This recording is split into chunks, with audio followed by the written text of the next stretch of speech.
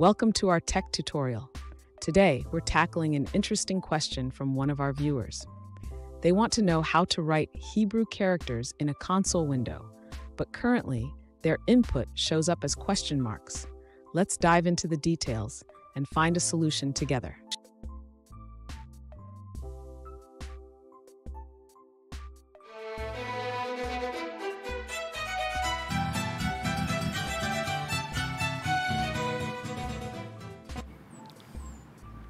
Welcome back to another technical video.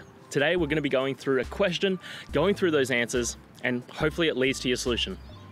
Remember, stay a little bit crazy, just like me, to get through to your resolution. Now let's get started.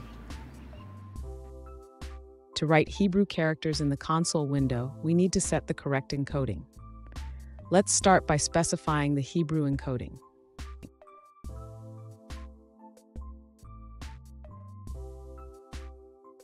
Next, we need to set the console's input encoding to match our Hebrew encoding. This ensures that the console can read Hebrew characters correctly.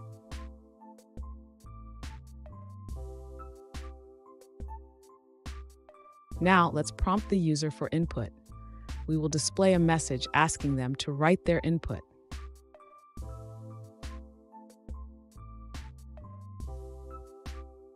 Finally, we will read the input from the console. This will allow the user to enter Hebrew characters, which will now be displayed correctly.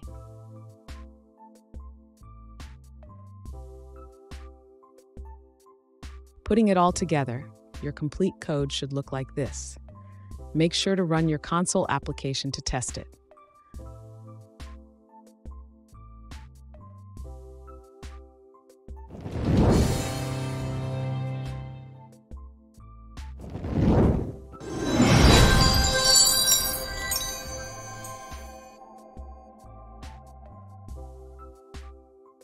Let's now look at a user-suggested answer.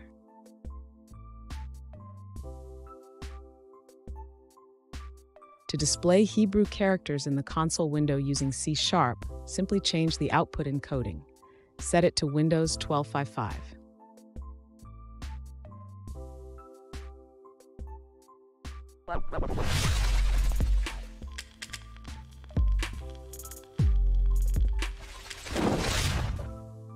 Let's now look at another user-suggested answer.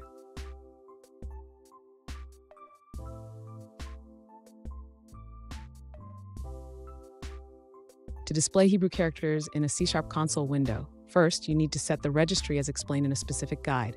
Then, run regedit and create a new string. After that, set the console's output and input encoding to UTF-8.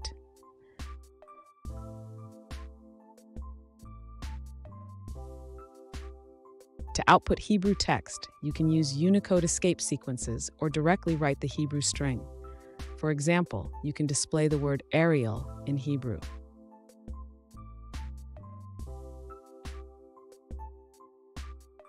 You can also reverse a Hebrew string and display it in the console. This allows for more dynamic text manipulation.